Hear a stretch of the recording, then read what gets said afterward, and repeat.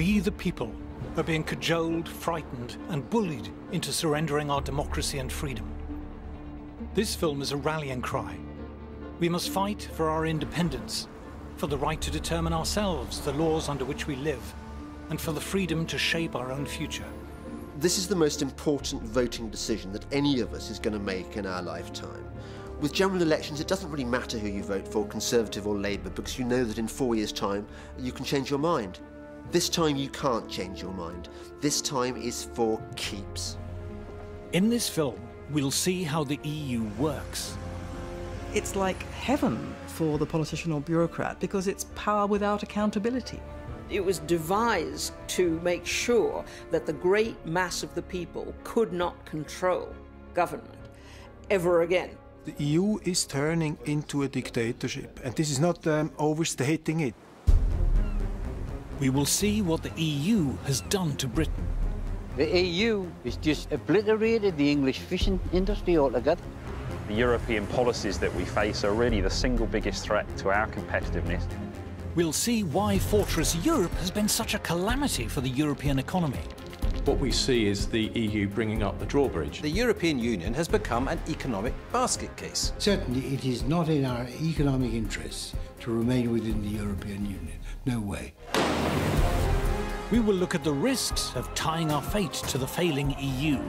Extremism at both ends is being fostered by the anti-democratic nature of the European Union. Far from being it safer for us to be in the EU, there are dangers that go along with us being members of the EU, being dragged into situations we don't want to get in. And we'll look at how independence could transform Britain. We have huge scope for creating vast numbers of new jobs.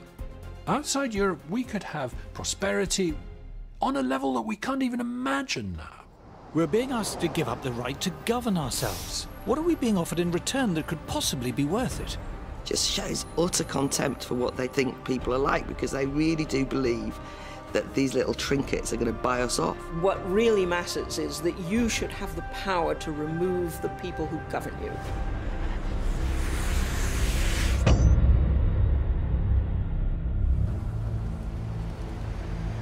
We're about to choose how we want to live our lives. This is the single most important political decision any of us will make in our lifetimes.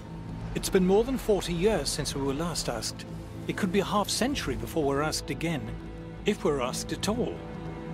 I think this is the last chance that we'll be able to vote on EU membership when we still have a recognisable identity as Britons.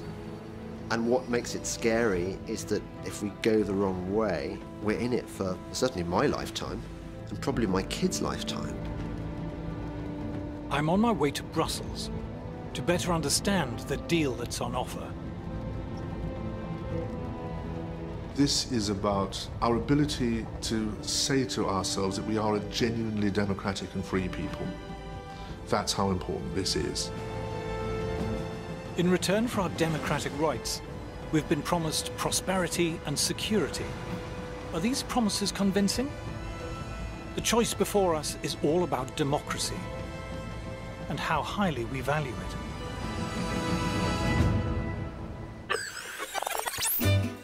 The word democracy comes from the ancient Greek. The demos is the people.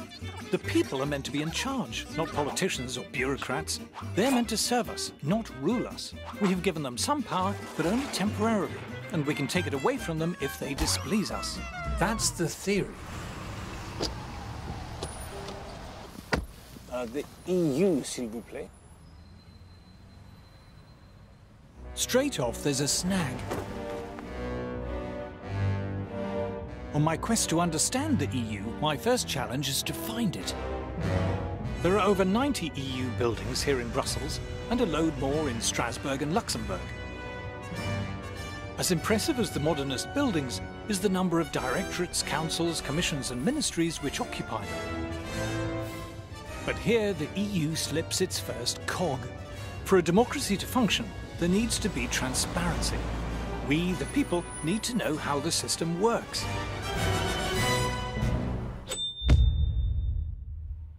People might not understand exactly how the functions of the British Constitution work, but they get the gist of it. Once every 5 years, we go down the school hall or to a church, we put a cross in a ballot paper, they're all counted up, and the chap with the most votes wins. We get that.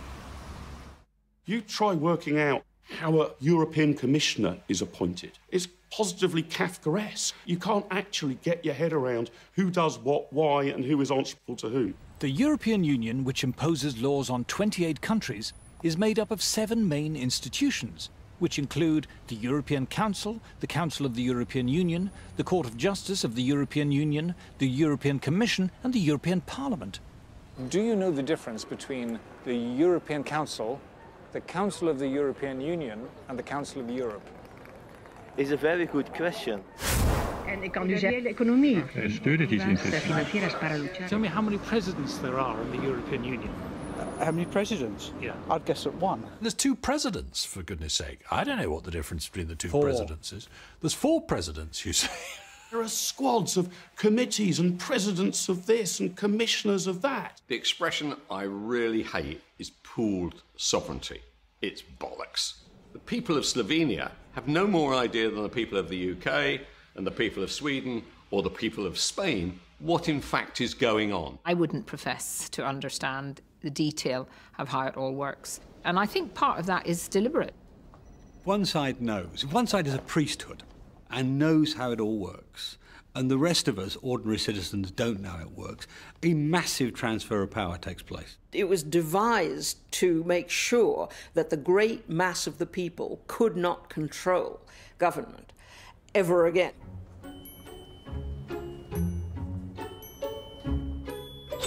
Problem number 2. For a democracy to function, you need to know who's running it. A democracy only works if you know who your representatives are. David Cameron, tough, tries to hide it, probably quite a nasty piece of work. Tony Blair, oily. There is only room for one in the lifeboat, Tony Blair. The ordinary voter, who's going to hand them all this power, can make up their mind whether they like them, dislike them, because they see them in the papers, they hear them on the radio, they watch them on the telly. Do you recognise this man? No. No. Do you recognise that man? No.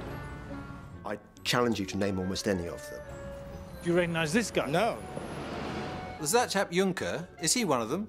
I didn't know whether it was just the British being a bit thick, so I thought I'd ask some folk in Brussels.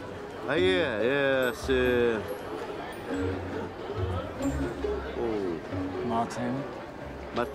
Martin. Can you tell me who that is? No.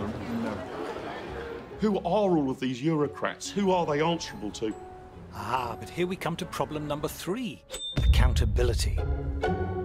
Would it help if you knew who they were? Because you don't have any power over them, so what's the point? In the EU, there's a thing called a parliament, but it's not a parliament as we know it. In the EU, the parliament isn't in charge. Have you ever known anyone know who their MEP is? Nobody does. It's because we know that they're not actually being voted into a meaningful position of lawmaking. This is the only parliament the world's ever invented where you cannot initiate legislation, propose legislation, or even the repeal of legislation. All of that comes from the unelected European Commission. So you can't propose a law and try and get it passed? No, absolutely not. Parliamentary democracy, once every 5 years, you can throw everything out of the window and start again. With this, once something is European law, there is nothing through a democratic process the voter can do to change it. The people whom we elect to go to Brussels have almost no power at all. They do what they're told. Got even less power than the House of Lords, for goodness sake. Our votes for these people are pointless. They are fundamentally pointless. The European Parliament's an irrelevance. The European Union bureaucratic structures, who are appointed, not elected, have all the real power. The real power in the EU, including the power to legislate, resides not with the Parliament, but with EU officials. They debate their laws in secret. We are not allowed to hear or read their deliberations. Do you know the name of Britain's European Commissioner? No. Have you heard of Jonathan Hill? No. No. No. Did you vote for him? No. Did I vote for him? Yeah. No. No.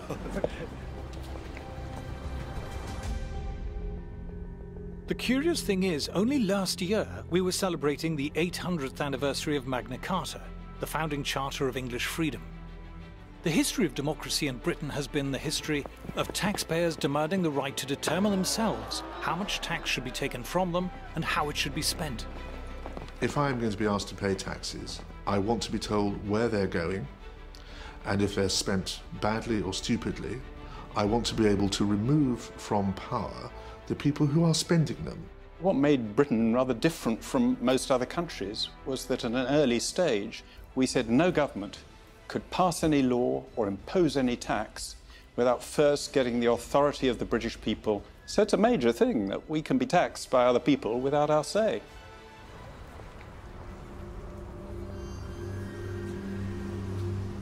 We are now subjects of a vastly complex state machine run by anonymous officials whom we didn't elect, but who have the power to impose on us laws that we haven't debated and have no democratic means of repealing. People who say to you that the European Union is undemocratic fundamentally misunderstand the European Union. It is anti-democratic. But to EU officials and politicians, it's like a warm bath. It's like heaven for the politician or bureaucrat because it's power without accountability. The reason why all the major political parties are massively in favour of Europe is because when their careers are blown out of the water here, they're stumbling around for a job. No commercial organisation is going to hire them. They know what a collection of shits they are, right? There's only one place that will hire them. They can get a job there, which gives them the freedom not to have to face the electorate. It's extremely well paid, it's more or less permanent, they don't have any constituents and they don't have any worry about being thrown out at elections. So they say, stay with the European project, I'll be making myself 200-300 grand a year. It'll be fantastic, and at the end of it I'll get a peerage. It's great. Since they're not directly accountable to the tax-paying public, EU politicians and bureaucrats have understandably been more than generous to themselves in pay and perks. This is the much talked about Brussels gravy train, and here's my handy guide. This is the shopping centre. But this is all for politicians and bureaucrats, it's not for members of the public. No. So you get your own hair salon and your nail bar. Get your nails done. Your nails done. There's a sauna, there's a massage parlour as well. Why would they not want to stay here, living a life of luxury? There are a number of people here who are paid more than the British Prime Minister. Ah, you might say, but how many? 4, 10, 100? 10,000. There are 10,000 people here paid more than David Cameron. That's 1 in 5 of everyone who works for the EU. If you're an EU official, there's the relocation allowance, the household allowance, the family allowance, the entertainment allowance, the private healthcare allowance, the private education for your kids allowance. The healthcare allowance includes free Viagra. You would have thought that would come under entertainment. If you're an MEP, you get an extra £250 a day for being good enough to turn up, another £41,000 a year on top of that to cover phone bills and computers, and another £225,000 a year on top of that to cover staffing costs, which in years gone by often meant spouse or children. And to cap it all, they've decided to charge themselves a special low rate of tax. But it's not just the officials and politicians who benefit. The EU diverts great rivers of taxpayers' cash to the tax-consuming middle-class intelligentsia in our sprawling, publicly funded establishment. The European Union is very good at purchasing the loyalty of powerful and articulate interests in all the member states. When we hear great public institutions, quangos, museums and campaign groups, waxing lyrical about the EU, we have to remember the EU gives them vast amounts of our money. The EU gives shed loads of our money to local authorities and to universities and to art groups and opera companies. And that then provides this chorus of noise in favour of the European project. Every charity over a certain size is getting money from Brussels, every NGO. We see EU largesse effectively buying opinion. You know, what we see here is really a racket. It's become a very good way of taking money from the general population and handing it to people who are lucky enough to be working for the system. The EU likes to advertise its generosity. Here in the northeast, for example. European Union investing in your future. Isn't that good of them? I wonder where they got the money. The Sage Arts Centre at Gateshead, we're often reminded, was built with the help of EU money. But what you're not told is that if you live in the northeast, for every £1 that comes from the EU, you have to pay the EU £2.30 in tax. But that's not the only price the Geordies have to pay for EU membership. I'm heading down the river to the mouth of the Tyne.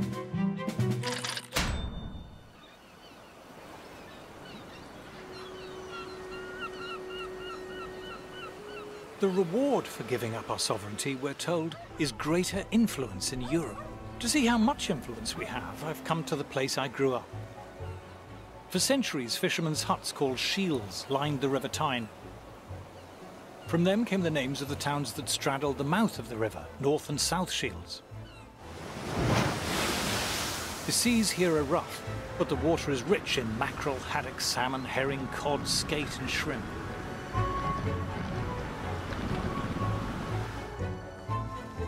By the early 20th century, 14,000 tons of fish a year was being landed here at North Shields. There's a daily fish auction here still, in a building part funded by the EU. £24 in, 24 you're back in, 24 in, 25, £25. 40 quid for them. 30 pound for them. In a corner of one of the halls sits fewer than 100 boxes, part filled with fish. A dozen or so fishermen and merchants surround them. £26, 27, £27 yen, 28, £28, 29, £29, £30, £30. 74-year-old fish merchant John Ellis has been buying at this auction since the 1950s. Better place, £6 with it. When I started working down here, there was about 200 firms working on the quay. There was haulage firms on the quay who had 30 and 40 wagons that used to ship the fish away. And how many boxes would there be in the market then? In them days, 8, 10, 12, and then you would get also you 12,000. 12,000 boxes a day? Uh-huh. So of different place? You hell the next man, you couldn't get moved.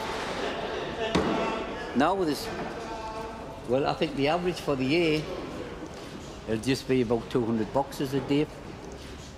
So it's quite nothing, isn't it?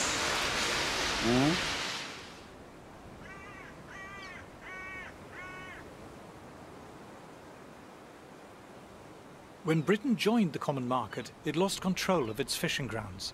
When quotas were imposed, several other European countries lobbied the EU for Britain's fishing rights to be divided up between them.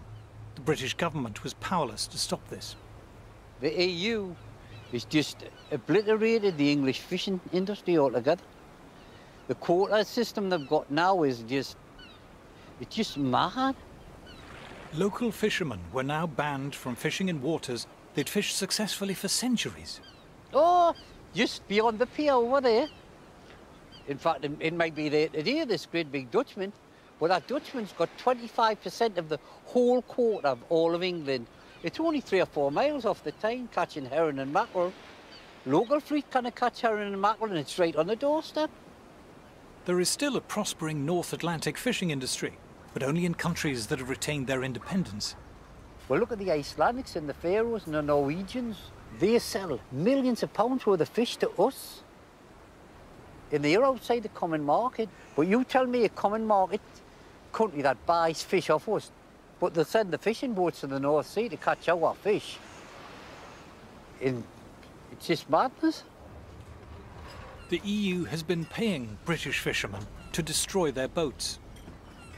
They said the fishermen, if you want to get out the industry, will give you a lump sum. This here looks like an old boat that's been destroyed. They just watch them with big chainsaws, cutting the old wooden boats up and burning them. The EU pays fishermen to leave an industry and destroy their boats. That's right. While at the same time giving rights to people elsewhere to fish the same waters. Oh, that's right, uh-huh.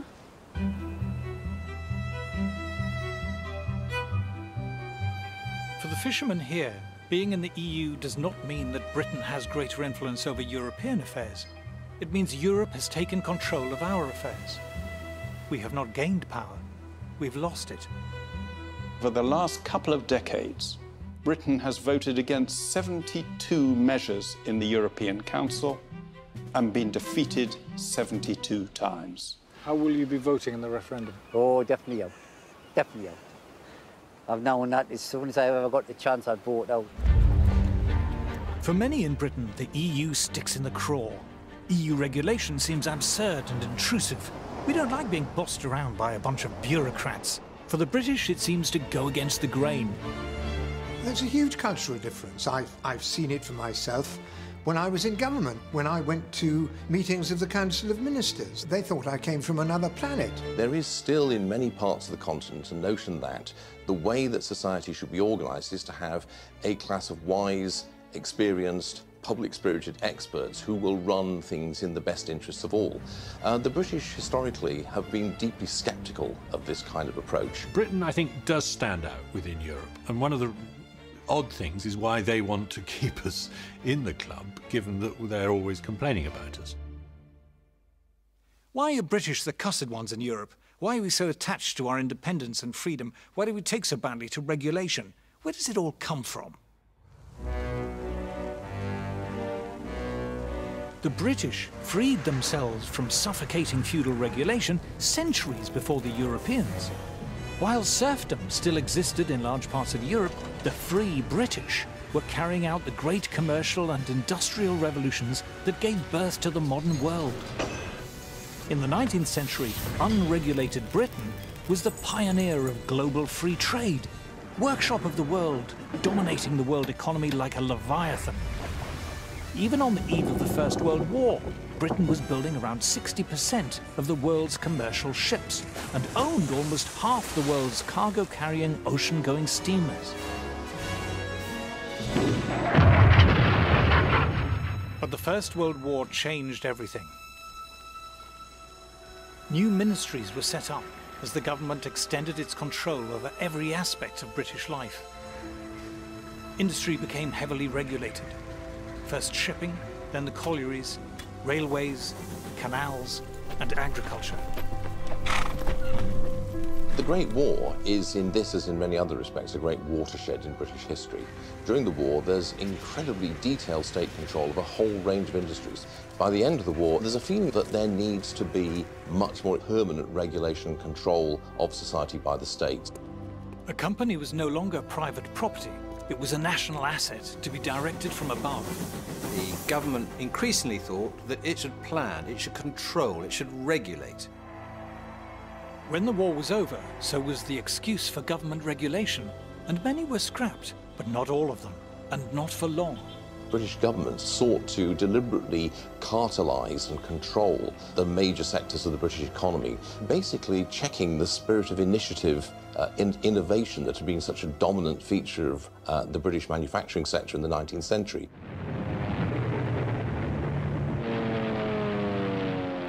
With World War II, regulation increased still further. War planning gave politicians and administrators unprecedented control over our lives. And after the war, they were unwilling to hand back their power. We won the war, so we think that governments must be pretty good, and as a result, everything is then planned. How we build houses, what houses should look like, how they should be decorated, who should live in them. Virtually every area of life, we had boards of experts working out the best way to do things. A young couple has dropped in for advice on setting up home. First, they're shown how to avoid overcrowding a room. Always allow at least 18 inches between chairs and other furniture. Everything from heavy industry down to clothes, food, and children's toys were regulated.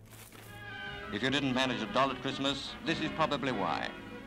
All restrictions on toy making have been lifted, but export has the first claim. Britain became perhaps the most state-controlled and regulated economy in Europe. The regulation of business, trade, commerce of all kinds was much, much greater than anywhere else. Regulations, price fixing, protectionism, supporting failed industries.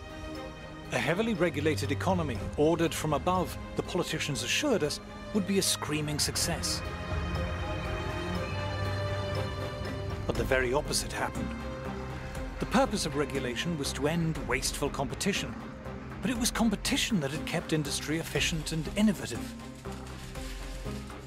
Nimble entrepreneurs who were rewarded for success and punished for failure were now replaced by plodding bureaucrats ticking boxes. Productivity and output plummeted. Shortages pushed up prices.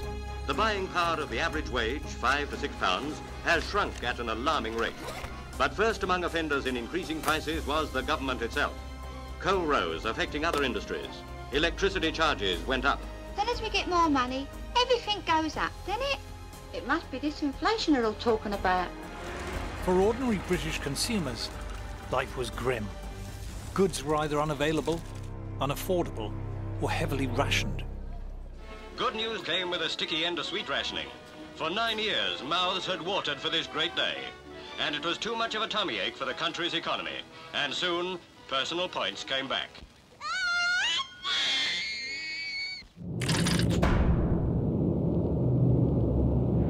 Over in Germany, it was a different story.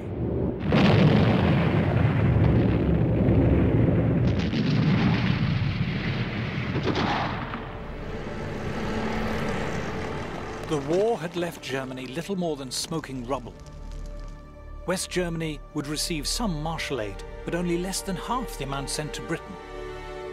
At the end of the Second World War, Germany was a ruin. If you see the old footage, it was absolutely flattened. Germany needed a miracle, and this was the man who performed it. In the first free elections after the war, Ludwig Erhard, the son of a shopkeeper, became Minister for the Economy, a post he held until 1963. Ludwig Erhard began the Wirtschaftswunder, the economic miracle, by completely scrapping all of the controls that he'd inherited from the Third Reich, and he did this against the strong advice of his British superiors, you might say, in the occupied zone. Erhard revolutionised the German economy because he just got rid of regulations on a massive scale. He got rid of production controls, price controls. He got rid of trade barriers. They were happy to have open and free trade, a deregulated economy. They want to see industries stand on their own 2 feet, and those that can't must make way for those that can. Germany was open to the world. You had much more free and easy entry into business and commerce and the professions in Germany. And the result was that the German economy became much more dynamic, much more innovative, and ultimately much, much more successful. Just look how quickly Germany pulled itself off the floor. Industrial production soared.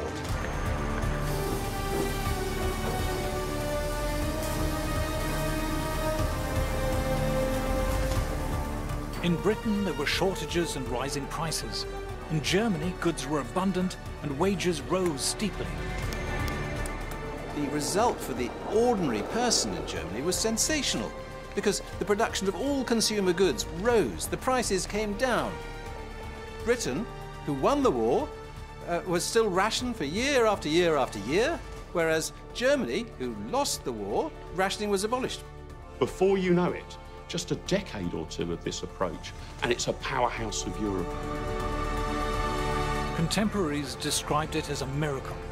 By the time Erhard left office, he had transformed Germany from a pile of smoking ruins to the third biggest economic power in the world.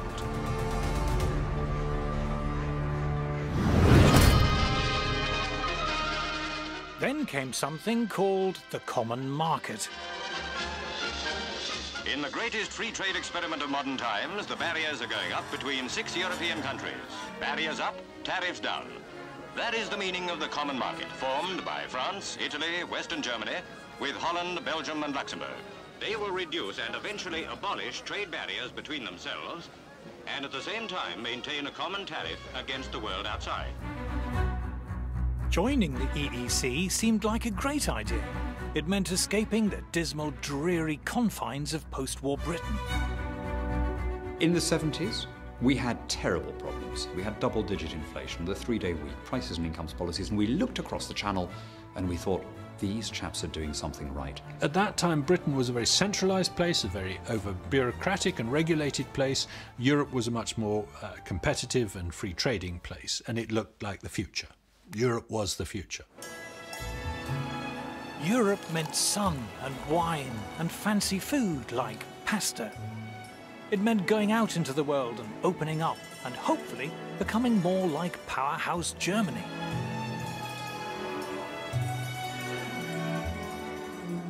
But the architect of the EEC was not German. He was French. Jean Monnet was steeped in the French bureaucratic big state tradition. Indeed, he had spent the Second World War in Britain, helping to create the very regulations which had all but destroyed the post-war British economy. When Britain joined in 1973, we should have seen what was coming. When the documentation was brought in for signing, it took 2 strong men to carry it. Of a new and a greater united Europe.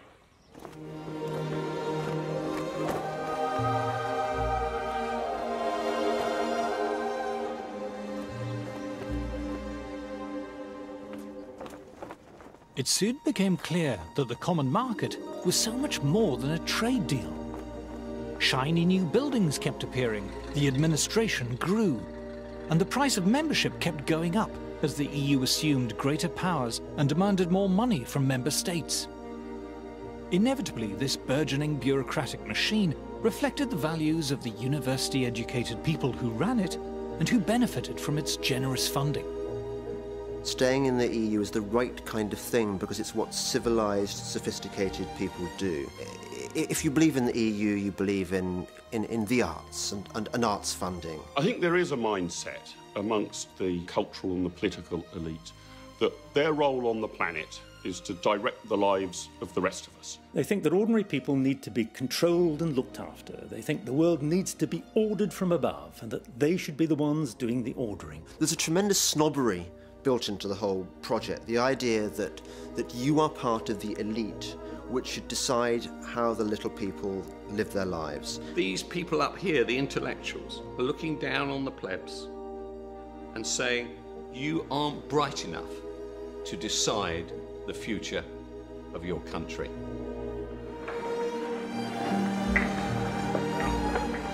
As the EU's powers steadily increased, so did the number of regulators and the volume of regulation. The bureaucratic class can find no area of human life that they don't want to write a rule book about. What vacuum cleaner you've got, where you get your hair cut, what kind of size your shoes are, and those rule books stack up one on top of the other, such that no reasonable human being could now possibly have an understanding of all the rules they need to obey. You've got thousands and thousands of bureaucrats, civil servants and administrators, and their job is to push paper, write on paper, have rules on paper, pile up more and more paper. You just get a mass of growing telephone directory size rules and regulations, one after the other, ceaselessly, endlessly. That is actually what the bureaucracy sees itself as there to do. If the list of EU rules could be put into one document today, it would take more than 2 men to carry it on. Such a document would reach as high as Nelson's column. Regulation is so vast and complex, even the EU is unable to tell us how many laws there are covering different areas of our lives. So we've used some helpful EU databases to make the best estimate we can. Here is regulated EU man waking from his regulated slumber to start his regulated day. You wouldn't think you'd need a law for pillowcases, but the EU has 5. But that's nothing. The pillow inside is subject to 109 different EU laws. As far as we can tell, there are only 11 EU laws pertaining to radio alarm clocks. There's around 400 governing the other stuff on Joe Citizen's bedside table. You can't be too careful with duvets and sheets, so there's around 50 laws governing those. There are 65 laws governing bathrooms, but that doesn't include the contents. How they've managed to think up 31 laws for toothbrushes is beyond me, but let's face it, toothpaste is a bit weird, so 47 laws sounds about right. Mirrors have been known to crack and get dirty, so they're covered by 172 laws. As for the shower, well, we've all seen Psycho. Murdering girls like that is now strictly prohibited. Shampoo can get in your eyes and cause discomfort, 118 laws. EU bureaucrats seem terrified by towels for some reason, slightly more relaxed about radiators. There are 1,246 laws relating to bread, but just 52 covering the crazy anarchic toaster. Just 84 laws cover fridges, but an impressive 12,000 laws cover milk. After all, it might go off. Bowl 99 laws, spoon more than 200 laws, same for the orange juice. But the coffee, whoa, stand back grandma, this toxic jungle juice can keep you up all night. The best dog in Britain is unaware of the odourless fog of canine legislation, but careful Ruby, ignorance is no excuse. Our regulated man leaves his regulated house. There are only 92 laws about pavements, after all they're just pavements, but you get the idea. EU regulation surrounds us like invisible barbed wire. When we're frustrated in our daily lives by needless, stupid EU laws, it's infuriating. But it's much worse than infuriating if you're thinking of starting a new business. It's like entering a legal minefield. For small and medium-sized businesses and startups, it's perilous. Complying with regulation imposes huge costs, and falling foul of regulation can put you out of business. Big established firms don't mind regulation so much. For a start, it means less competition. Big corporate interests tend to love the EU. It suits their purposes perfectly. All the corporations love the European Union because what it does, it creates the regulations which destroy their smaller rivals. Big business loves regulation. Don't forget that. Big companies can lobby in Brussels, and the amount of money they spend there is staggeringly large. One of the first things that stuns you are the number of invitations on your desk to lunch, breakfast, dinner, champagne receptions, and invariably they come from lobby groups. There are people who make their entire livelihoods out of being professional lobbyists in Brussels. This is where a lot of the lobbying goes on. So you will see the lobbyists from different companies, from NGOs. The returns they get by stifling competition and framing regulations in a way which suits them and keeps other people out is very, very striking. It used to be called a rich man's club, and that is by and large what it is.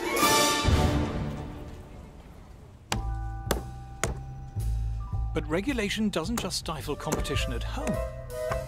To illustrate this, let us imagine a less than efficient European manufacturer. The firm was great back in the day, but over the years they've let things slip a bit. The factory's a bit shabby, but it's homely, and they like to do things the traditional way. What they lack in efficiency and new ideas, they make up for in old-world charm. Oh, crikey, what's this? A pesky new rival firm somewhere in Asia. They've got lab coats. And just look how good he is at maths. His mate too, not quite as good. And they're checking all the products, the big swats.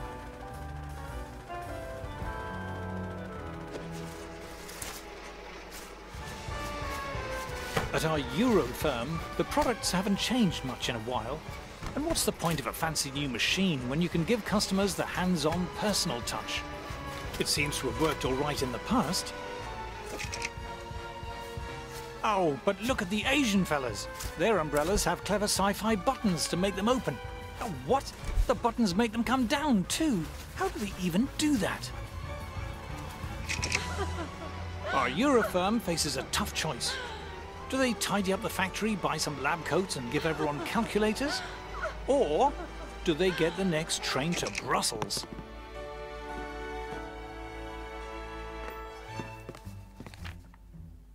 Over at the EU Directorate of External Relations Commission Council, a sympathetic official hears the problem.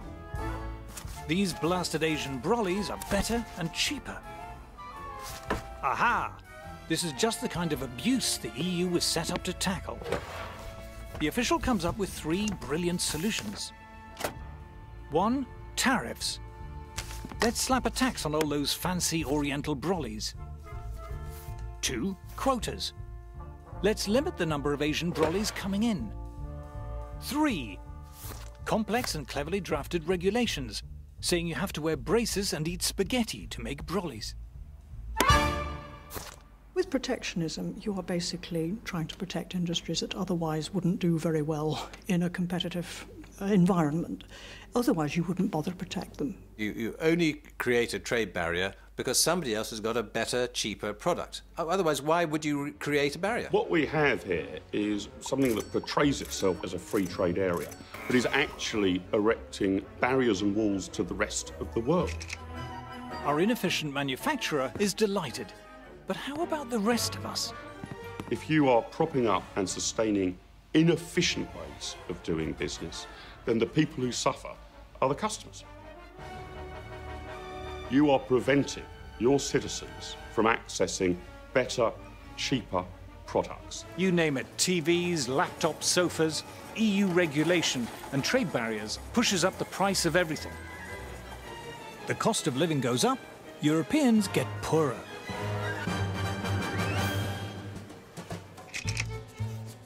But it wasn't just manufacturers who sought protection.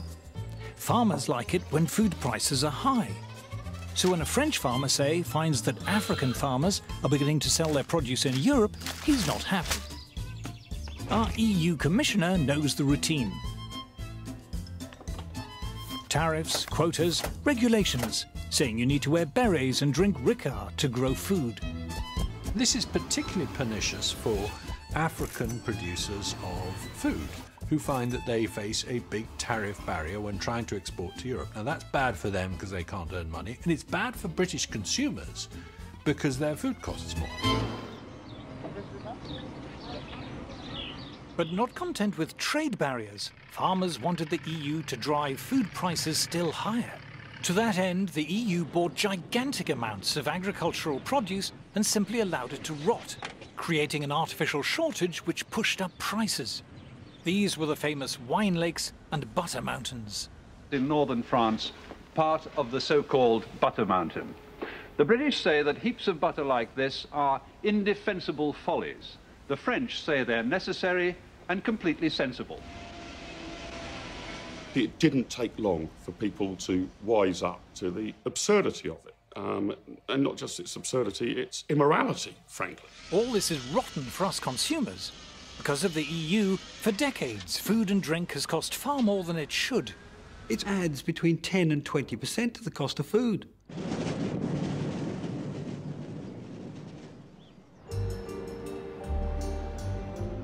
But it gets worse. Let's look at protectionism and the steel industry. If you're a steel producer, you don't like the idea of cheap steel coming in from America or Asia. You'd much rather the EU shove up some trade barriers. Great for steel producers, but what if you're a steel consumer? Suppose you make bridges or railway lines or cranes or robots or ships or trains or cars or space shuttles or other things made of steel. You now have to pay more for your steel than your competitors in, say, South Korea or Brazil. Protecting one producer has raised costs for other producers. The disease spreads. Instead of one uncompetitive industry, we now have many. To see how this works in practice, I've come to the Tate & Lyle sugar refinery in London. For centuries, raw sugar has been coming into the Thames in huge quantities to be refined in factories like this.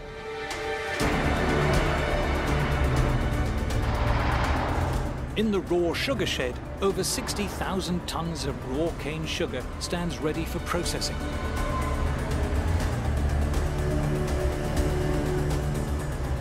Outside is Tate & Lyle's own dock. In years gone by, this was crowded with boats from countries like Brazil and Australia and India, queuing up to offload their cargo. The European Union is the biggest drag on the competitiveness of our business. And what precisely are they doing, which is the problem? Well, you can see behind me on the jetty today that there's no boat here with raw sugar, and that's precisely our problem. The boats that deliver our raw sugar here to London, the sugar on them, the cost of that is inflated by the fact that the European Union restricts who we can buy that sugar from, and on much of the sugar they also charge us import tariffs. When inefficient European beet sugar producers asked the EU for protective barriers against cane sugar producers around the world, it was a blow to refiners like Tate & Lyle. On some of the boats of sugar that we bring in, we can be paying anywhere between 2 to 3.5 million euros in extra costs because of the European policies. As costs have risen, so has the price of sugar for consumers, while Tate & Lyle's turnover and profits have been hit. It threatens the 850 jobs here in East London, and it's meant that we've had to downsize the refinery by about 50% since 2009. How strong is the feeling against the EU at the moment here? Walk around the refinery, talk to the people here. They absolutely know that no matter how hard they work, no matter how productive they are, the regulations that the European Union set can still crush us. Protecting inefficient producers ends up dragging down good producers. Whereas up till 2009 we were exporting 300,000 tonnes of sugar, because the European regulations have made us uncompetitive. Not only have we stopped exporting that sugar, but we also now face around 250,000 tonnes of imports into the UK to compete with as well. So it's a double whammy, if you like. And we estimate that probably costs the UK economy something like 80 to 90 million euros a year, just for this one factory. Instead of looking out to the whole world, what we see is the EU bringing up the drawbridge. The EU has slid from free trade into crony capitalism and protectionism. Protection hurts consumers who have to pay more for inferior products. It hurts industries whose costs are forced higher. In the end, it even hurts the firms who are protected. Protecting a firm from competition does not make it more competitive. Suddenly you can relax and put the kettle on. Competition forces you to be sharp and buck up your ideas. Remove that and it's like pulling the plug out. By protecting more and more industries year after year, Europe has ended up with a moribund, ailing economy. If you prop up failing, antiquated businesses that can't naturally compete, you get stagnation in the economy, not growth. Protectionism impoverishes all of Europe. It makes all of us worse off. Then the shock came when the World Trade Organization, or WTO, was set up. The walls of Fortress Europe began to crumble. From the developed world to the developing world, the tariff reductions are expected to sow the seeds of global economic growth. The World Trade Organization, where both we and the European Union are members, has made huge progress in sweeping away tariffs and other barriers. We have begun to see an opening up of the markets, thanks largely to the World Trade Organization. Every major country in the world is now bound by its rules. Tariffs and other trade barriers were shredded, as you can see. The World Trade Organization has driven down most of the tariffs. In the EU, the average tariff on agricultural products has fallen to 12%, and on manufactured goods, just 4%. Europe's industries now face the challenge of international competition. I think the European Union is learning a very hard lesson. But if you're insulated from competition decade after decade, it comes as a bit of a shock when it arrives. Growth in the EU, already feeble, has more or less ground to a halt, with youth unemployment reaching staggering proportions. The EU badly needs its own post-war German-style economic miracle. But far from slashing regulation, the mountainous burden keeps growing. It constantly wants to achieve growth through harmonization, top-down control and central direction. And we know those don't work. It militates against precisely the kind of individual initiative and innovation that is at the heart of economic growth. Regulation is the enemy of competition, and competition is the engine of growth. Therefore, it is no surprise that the European Union has become an economic basket case. Every continent now is outgrowing Europe.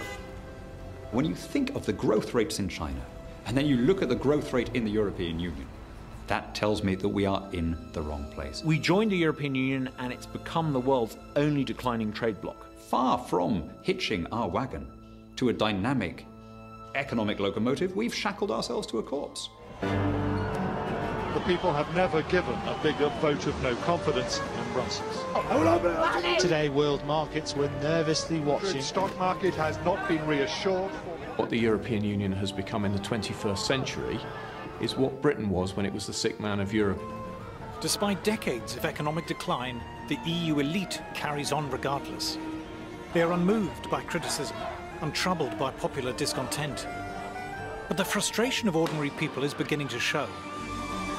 We now have to focus on constructing a firewall to prevent contagion within the Eurozone. What you can see everywhere is a conflict between the visions of a rather narrow kind of professional middle class which has dominated European politics and the reaction against it by the larger bulk of the European population. Eventually, if you stuff dictatorship down the throats of people who don't want it, they will rebel. Unfortunately, in many places, it's taking a very unpleasant form of right-wing populist nationalism. Extremism at both ends is being fostered by the anti-democratic nature of the European Union.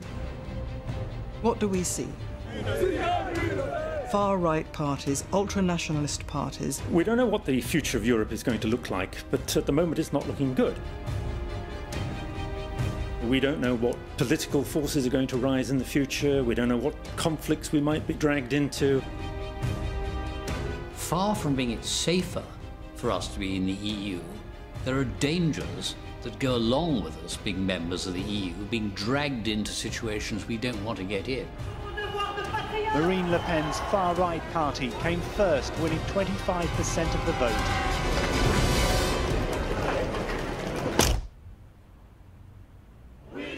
Given the shocking lack of growth in the EU, the promises of prosperity and security seem empty.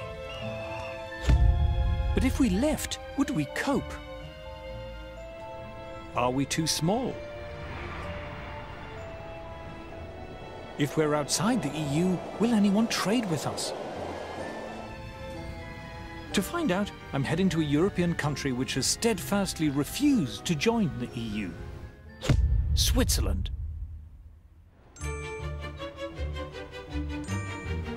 It's very pleasant arriving in Zurich. The station's lovely. The bit round it's lovely. In fact, everything's lovely. But then, this is the wealthiest city in the world, ranked as having the highest quality of life in the world.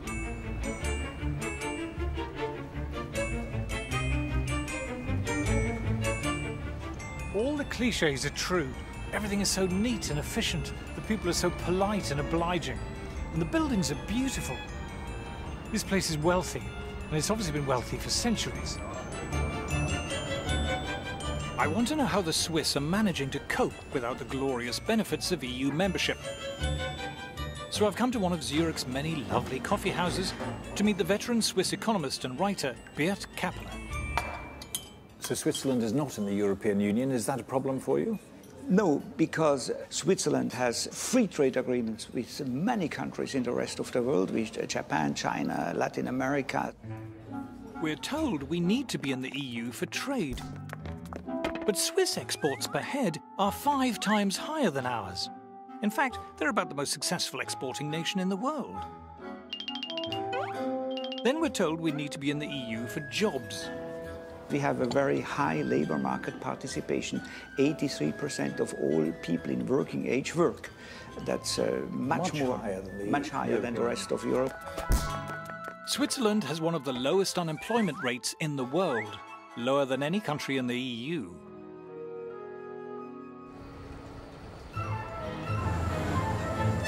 Don't be fooled by the mountains, the cows, and the cuckoo clocks, which are German, by the way. Switzerland is an industrial giant. You might have heard of Nestlé and Novartis and Roche, the mining firm Glencore, Liebherr Cranes, the high-tech engineering firm ABB, and of course every posh watch firm you can think of, from Rolex and Omega and Tag Heuer to Patek Philippe and Zenith and Breitling. These are all world-beating giants. Just look at the most valuable companies in Europe. Novartis, Roche, Nestlé, they're all Swiss. Yep, Europe's biggest companies aren't even in the EU. Zurich is also one of the world's largest financial centres, despite having a population of less than 2 million, with global firms like UBS and Credit Suisse. Per million of inhabitants, Switzerland has more multinationals than, I think, all other countries. No surprise then that Switzerland is about the richest country in the world, with a GDP per head around twice as high as ours. To make the point that actually if we left the EU we'd be just like another Switzerland, I think is totally bizarre. It is one of the most prosperous countries in the world. Switzerland doesn't just do a bit better than us, it does fantastically better than us. Needless to say, the Swiss are better paid than us, with average wages again around twice as high as ours. What's more, there is far greater income equality here. Labour incomes are about as equally distributed as in Scandinavia. If you think high tax rates lead to equality, look at Switzerland. They have far lower tax rates than we do, but very high levels of income equality. So, without the EU's help, the Swiss seem to be scraping along just fine. But how do we account for Switzerland's truly staggering success? I've come to the offices of the Swiss magazine Die Weltwoche, or The World This Week. The reason why Switzerland is successful economically is that Switzerland is not a member of the European Union. In the EU, it's politicians and bureaucrats determining what the people have got to do. I mean, it's a top-down system in the EU, and Switzerland is, I would say, the epitome of a bottom-up system. Switzerland is the perfect opposite to the European Union's crumbling model. Switzerland is a kind of super-democracy, far more democratic than Britain, let alone the EU. Switzerland's one of the oldest constitutions in the world, and it's one of the most democratic. It's not up to the Prime Minister whether a referendum should be held, it's up to the people. You get 50,000 signatures and they have to hold one. The people in Switzerland decide everything. It's very different to elite conception of politics, where an enlightened elite decides and knows better. Here, the people knows better, and politicians have to conform. Why is the Swiss state successful? Because our politicians are forced to fulfill the interests of the people. Key to their success is the fact that their class of bureaucrats and politicians, if you will, is kept on a much tighter rein and much greater control by the public. You simply cannot get away with the kind of grandiose plans that you find, say, in France, in Switzerland. The Swiss public simply will not tolerate that. The Swiss economy ranks as one of the least regulated in the world. And according to the EU itself, Swiss industry is also Europe's most innovative. Too much regulation stifles innovation, limits creativity, and so we think this should be the foremost endeavor of politicians to eliminate regulations and not to create them. Switzerland is one of the least regulated economies in the world, and it's also one of the richest countries in the world. This is no coincidence. Do it like the Swiss, have some arrangements with Europe, but be independent and look to the world. Ah, being like Switzerland. That sounds good. But is it that simple? To trade with Europe, won't we need a trade deal? No, there's so much nonsense talked about trade agreements. The EU is a trade deal, and it's very bad for us.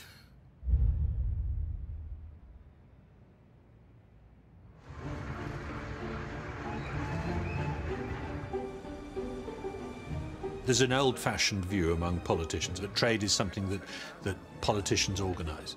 It's not. Trade was all about the great and the good from one country signing a treaty with the great and the good of another country. But real life is starting to leave that behind. I've headed back to South Shields to visit John Mills, one of the Labour Party's biggest donors. His company, JML, has hundreds of products manufactured for them in countries all around the world and exports thousands of container loads of goods every year to every corner of the planet. This business is truly global. Well, we export to about 85 countries at the last count. The majority of these countries are not in the European Union. But it's actually no more difficult for us to sell to the United States or to Australia or to even China than it is to sell to the EU. The idea that you have to be in the European Union to trade with the European Union is a total absurdity. Wander into any shop in Britain and you'll find goods from all over the world. Cameras and TVs from Japan, computers and phones from America. But we have no trade deals with these countries.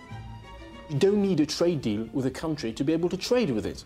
If you go shopping, what do? Well, you buy Chinese goods, you buy Korean goods, you buy American goods, and yet none of those countries are part of the European Union. China doesn't have a trade deal with the European Union, nor does the United States, nor does India. You don't need trade deals. Trade involves having a product or a service which other people are prepared to buy at whatever price you can produce it for. Though we don't need a trade deal to trade with Europe, it's highly likely they will want one. for one simple reason. The EU is desperate to keep its goods flowing into the UK. You go outside, you count, don't take my word for it, go count the number of Audis, BMWs, Mercedes, Volkswagens. You'll find it's over 30% of our market. The Germans' biggest industry needs us to the tune of 16 billion plus every year. We are actually the biggest market for the rest of the European Union. We are not a supplicant. We need a bit of self-belief and a bit of self-confidence. Even though we're EU members, since the turn of the century, the proportion of British trade with the EU has been in steep decline, while trade with the rest of the world has been rising sharply. There's no trade deal at the moment with China. The EU does not have one.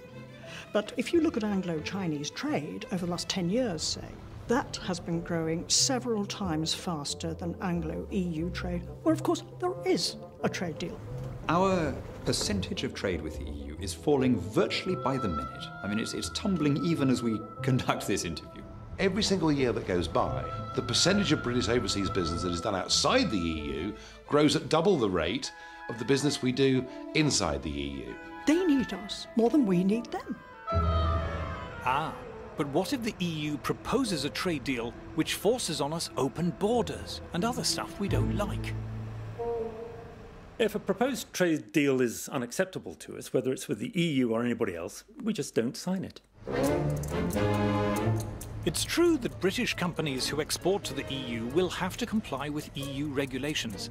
But it's also true that EU companies wanting to export to Britain will have to comply with ours. Germans who export to America must abide by American regulations, likewise for American exporters to China, and Chinese exporters to Brazil, and Brazil to the EU. Every exporting company in the world has to comply with the laws of the place they're exporting to. Trade deals make no difference. One of the arguments put by the in crowd, the Remainers, is, oh, well, you know, it takes a long time for Europe to come up with a free trade agreement. It's taken 9 years to come up with a free trade agreement with Canada. Well, this is a very good reason to leave. In the globalized 21st century, you don't need a trade deal to trade, and yet they're still useful. The question is, are we more likely to have bigger and better trade deals inside the EU or outside? Let's add up the GDP of all the countries that have trade deals with the EU. It comes to £5 trillion. Golly, that sounds a lot. But look at Switzerland, 29 trillion. And what about tiny Singapore? They've got trade deals worth 7 times as much as the EU's. And South Korea, 9 times. Chile, population 8 million. It's got 50 trillion. Unbelievable. But let's cheat. Let's add to the EU pile the value of its own internal market, as if it had a trade deal with itself. It's still rubbish. You can't throw a shipping container without hitting a country with better trade deals than the EU. In fact, if you're trying to avoid trade deals, joining the EU is probably the best thing you can do. The EU has got no trade agreement with China or India or Russia or the United States. I mean, it's staggering that they haven't managed to achieve that. Of Britain's top 10 non-EU trading partners, the EU has trade agreements in place with only 2. As far as trade deals go, being part of the EU cuts you off from the rest of the world. Our history is a trading, buccaneering history, you know, back to Drake and beyond. And that's what we're good at. At the moment, our hands are shackled by being in the European Union. We've got a much, much better opportunity, really, for striking good trade deals if we're outside the EU than if we're inside. If we left the European Union, we could very quickly establish free trade deals with the most dynamic parts of the world economy. Today, Europe doesn't look like the future. The future consists of nations in Asia and America and Africa. Getting stuck in Fortress Europe is the worst thing that could happen to us. The idea that we have to stay in the EU for our prosperity is wrong-headed. Why do we need to attach ourselves to the one part of the world that's doing really badly? Within Europe, we know what our future's going to be to some extent. It's going to be pretty stagnant, while the rest of the world roars ahead. We have huge scope for creating vast numbers of new jobs. Being obsessed with just this corner of the world is being a little European. Outside Europe, we could have prosperity on a level that we can't even imagine now. Escaping Fortress Europe could be a new start for Britain. A return at last to the global commercial and trading giant we were in the 19th century. If we embrace free trade and escape the stultifying restrictions of EU overregulation, there's the potential for an extraordinary economic renaissance. Britain is a great country. I think our economy is poised for much greater things. But I think in the last 2 or 3 decades, something really interesting has happened in this country. We've changed. We've embraced entrepreneurialism. Young people now want to go it alone. They want to run their own businesses. They want to be self-employed. They don't want to work for these big multinationals anymore. They want to build their own multinationals. But to recover this level of prosperity, we must take back the right to govern ourselves. We're being asked to trade in our freedom, and look what we're offered in return. It's about bread and circuses, isn't it? Bread and circuses for the little people. The political class say to us, you needn't worry about sovereignty or any of that stuff. You're going to get better mobile phone rates, and that's the good news. And you're going to get slightly cheaper holidays. And those are the things that really matter to you, aren't they? Because you're one of the little people. I mean, would you really trade in your national identity for cheaper mobile phone calls when you're abroad? They're treating us like natives in the 18th century, where Captain Cook lands on the shore and he starts handing out these beads and trinkets, and we're going to be happy with that, and we're going to sell them our country for them. Just shows utter contempt for what they think people are like, because they really do believe that these little trinkets are going to buy us off. In the referendum, we will be asked to choose. Do we want to be governed by an organisation which we don't understand, run by people we don't know and haven't elected, who have the power to impose on us laws that we haven't debated and have little or no chance of blocking or repealing? Have you decided what you're doing? We need to regain the right for British people to make British laws. If people believe that the best way to strengthen the United Kingdom is to hand over every year more money and more power to an unaccountable bureaucratic elite in Brussels, then what they should do is campaign to stay in the European Union. It comes down to the essential issue, the working man and woman of this country against people who think we have a better plan and a better mind than you. And if you don't like it, what are you going to do? And the answer is, we're going to vote leave. So... There are a number of issues where I believe that we should be leaving. This is people versus the establishment, people versus the elite. I just hope that the mass of people who may not go around being interviewed much, may never get a look in on any of the media or television, come June the 23rd, will be out there saying, this is our chance to get our own back. Give us back control of our own country. With general elections, it doesn't really matter who you vote for, Conservative or Labour, because you know that in 4 years' time, you can change your mind. This time you can't change your mind. This time is for keeps. This referendum is the most important political act that has happened in my lifetime. This is about our future, our freedom, our democracy, our right to govern ourselves. What really matters is that you should have the power to remove the people who govern you. And the reason why the suffragettes went to all that trouble to get the vote was because they wanted to, they themselves, be treated as grown-ups and decide their own destiny. If I was told I would be stewing grass to feed my family in 5 years' time, if we left the European Union, I would still do it. It's time to regain our freedom and independence, the right to decide ourselves how we live our lives. There's a lot at stake here. What we want is democracy. We, the people, should determine our own destiny. We have the capacity to shape our own futures. So my question is, what price freedom?